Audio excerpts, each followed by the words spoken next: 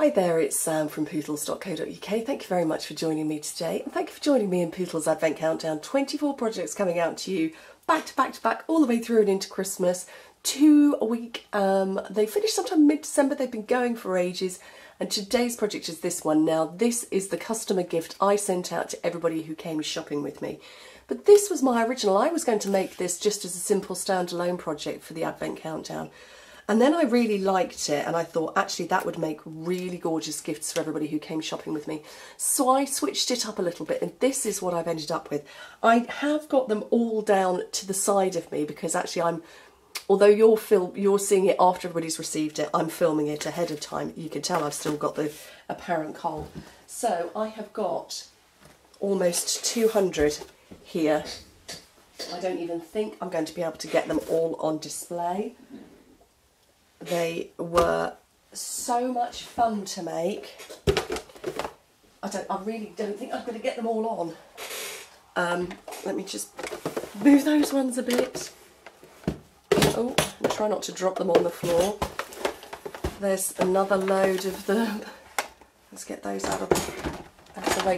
The very big box full of them just coming up. But I loved it. I love sourcing adorable treats for everybody. I get endless pleasure from making them, and they look so cute, so different, so cute, although typically those are very similar, but they are all just adorable, and I had so much fun making them, and I really hope they've gone down very, very well. And I deliberately put 2 candy canes in, one for the person receiving and one for them to give away. So I'm going to show you how to make this.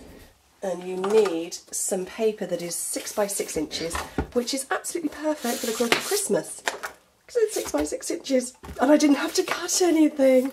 And you also need your envelope punch board. And the first punch and score comes at 2.5 inches. So if you're working in metric, you want to be looking for 6.4 centimetres. Punch and score, and you need to pay attention to where I'm punching and scoring because I'm not doing 4 scores.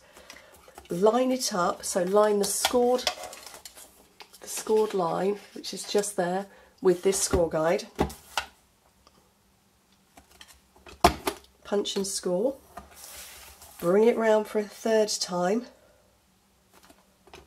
Punch and score, and then on the 4th time you are going to punch only, because we don't need to fold that part, it's just smooth. And it's up to you if you round the corners or not. I didn't, mostly as a time saver, but also because I don't think it needs it. Don't over burnish, because you do need them to be a bit pouch-like so that your candy canes will fit inside. And just run some adhesive down one side. So if I put it this way, right, gosh, that's quite busy, isn't it? If I put it down this side, that's the top, this is the bottom. That bit's going to fold in, and then one side, then the other, so that you get this shape. So just run adhesive down one part of the wider triangle. So bottom up first, because you want to be able to catch your candy canes in there. One over, and that one. And that's it done. I will say that I'm going to come to this in a second, because I can't really get it to stick on for you in the way that I did for my, for all of these ones here, but I will come to that in a second. I've got Merry Christmas here from the lovely Labels to Love, and I did have some scrap white, but I can't see it because it's covered by all of the boxes now. So I'm just going to bring that in. I went with a mixture of garden green and the real red, because that's the paper colour. So I just went with the 2, and I did the 50-50. Half of them real red, half of them garden green. Couldn't think what the name is called then. So I don't know what I'm going to do with this one. Garden green, it's the closest one to me.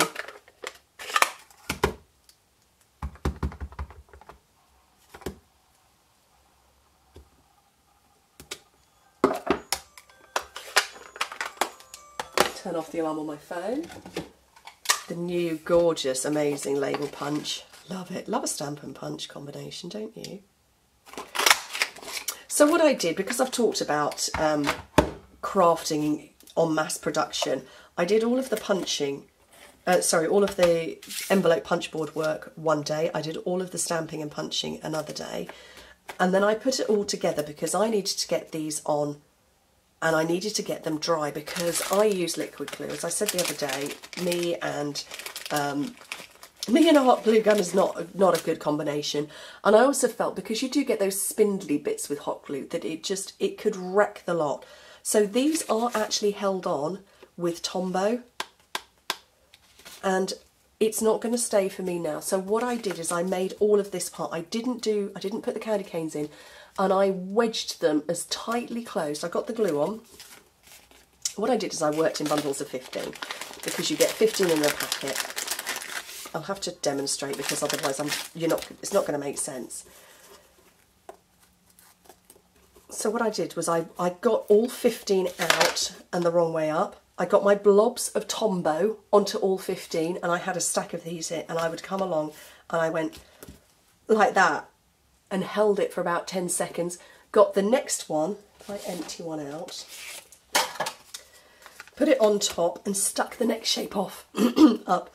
And I stacked it like that. And then when I'd got 15 done, I very carefully, and they were pretty much, it had taken, they hadn't completely dried, but the glue had taken. And I tucked them, whoops, I've just dropped some candy canes. I tucked them into these thin boxes because, as you can see, they're the right width. They're fridge bins. And I just wedged them so that there was no room for error, and I left it for 48 hours. Came back, picking up those, and they were absolutely fine, and they had wedged themselves well and truly shut. Obviously, I can't do that for this video because, you know, it's not going to dry. So I'm going to use a mini glue dot. It's not going to be a strong, look, I can't even get it to stick on. It's not even going to be a vaguely permanent stick. Yeah, that's not happening, is it? We'll pretend that's on there. You do need a wet glue because you need it to go into this fabric. We'll pretend it's there. Then, where did my candy canes go?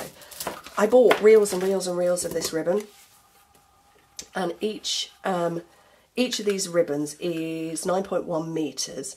And what I did was I yanked the whole lot of, I really am mad to do this because I've got to put it all back. I actually pulled the entire length off, which you can't see. I pulled all of the ribbon off. I really am bonkers to do this. The things I do for you guys. Off the ends, and I kept folding it in half, and this is the method I use for an awful lot of ribbon cutting that I do. There's my other end, and I fold it up. So I now have 4 lengths here. And when I keep pulling, and I'm holding it tight so it's not slipping, I've got another loop there. Cut. So I'm now at 8. There's my other end.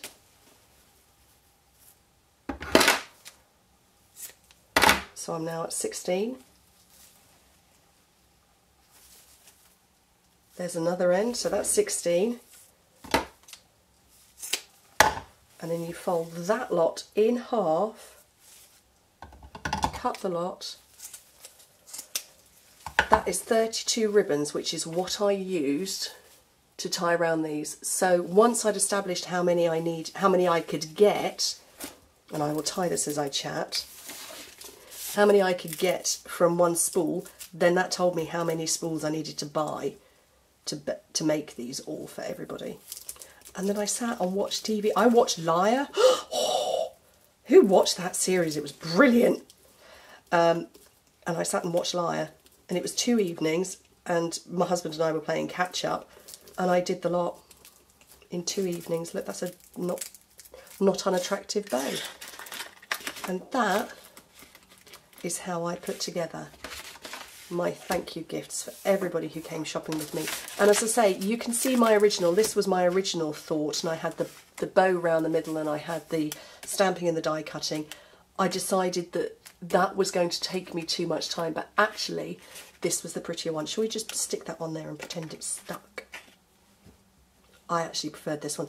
I actually prefer the candy canes. These are the same colours and they match the ribbons perfectly. Look, this one's red, white and green. Red, white and green.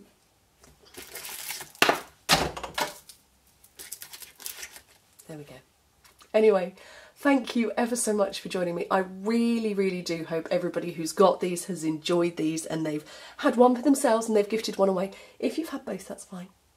And yeah, I'm already working on November and I'm already working on December. And I'm so excited. Anyway, thank you ever so much for joining me. Hope to speak to you soon. Bye.